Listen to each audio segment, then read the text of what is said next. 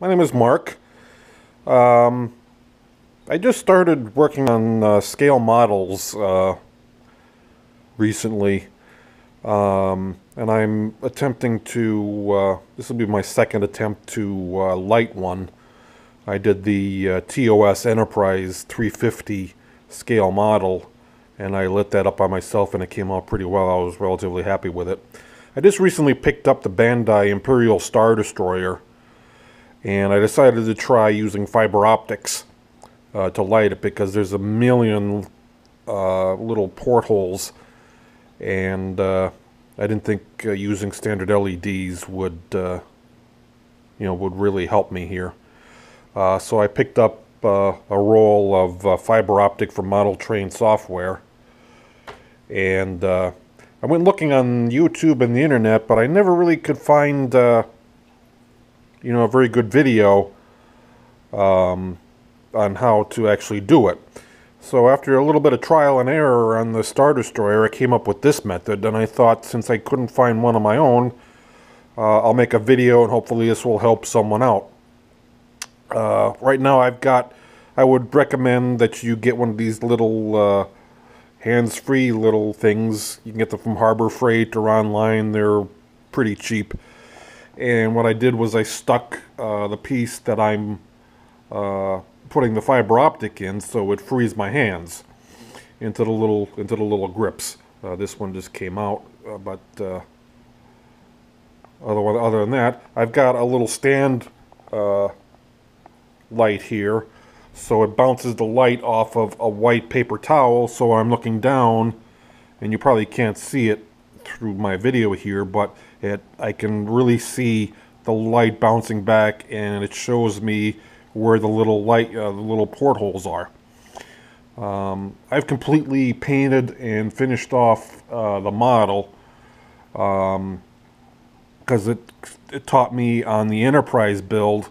The paint got over the lights when I did the lights first. And I have a little pin vise here that if any of the paint clogs, prevents the little fiber optics going through. It just takes a second or two to unblock it. So I prefer doing it that way. Again, let me state, this is how I came up with this. Is my little system. I didn't see anyone else doing it. So if you have a better way of handling it, that would be great. Another thing that you would need is a small little needle nose, little pliers. Again, the little pin vise, and I got some Testors super glue. It's supposed to cure in seconds, and what I do is I use that to secure the fiber optic strands in place. The next thing you'll need is some fiber optics appropriate for the model that you're doing. I got mine from the fiber optic store. I think I said the Model Train software before, but it's actually the fiber optic store. This is I believe a 0.25 strand, because the little portholes on the Imperial Star Destroyer are very, very small, and so they fit in perfectly. And what I do is I just have a little stirring stick here, and I just measure out a length of fiber optic. As you can see, I've already cut it here. And basically what I do is I take the little, let's see if I can do this with one hand, is I take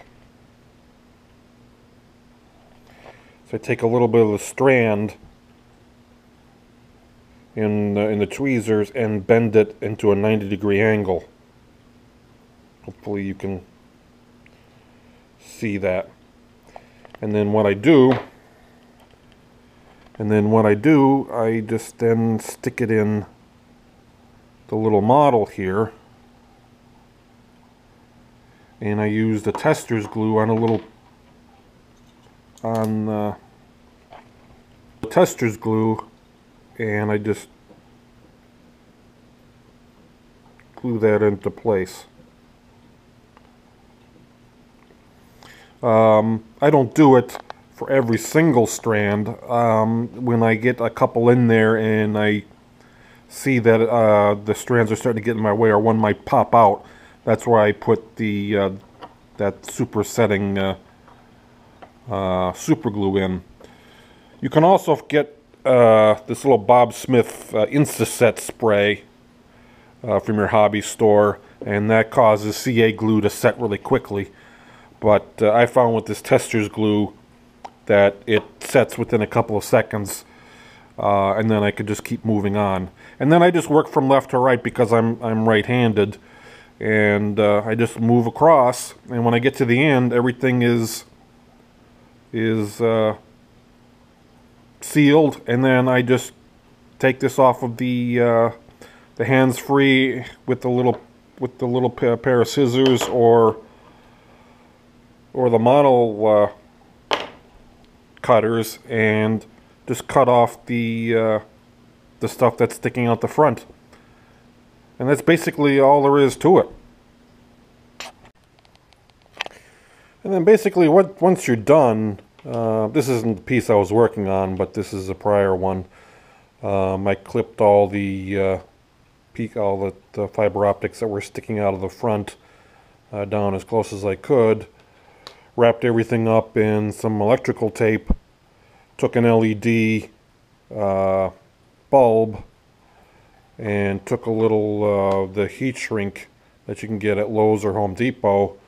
Used a little match and basically just heated the shrink tube up so the fiber optics are stuck in there, and you can see the thing sticking out. So that's basically the process. Here's the piece I was working on, and I just ran out of fiber optics, so I have to get some more. But everything's in there. Every couple of portholes I stuck in some of that quick-acting Tester super glue, and then gave it a spritz of the quick set, and that prevents everything from the fiber optics from bouncing out. When you bend it in the needle nose pliers at 90 degrees, that helps it stay in place. And if it's bouncing out on you, that's when you should glue everything back together again. Plus, working left to right, if you're a righty, helps things. So that's about the process. If you have any different ways of doing it, let me know. But this is the best way that I found for doing it fairly quickly. And once you get in a little rhythm, they go in fairly quickly.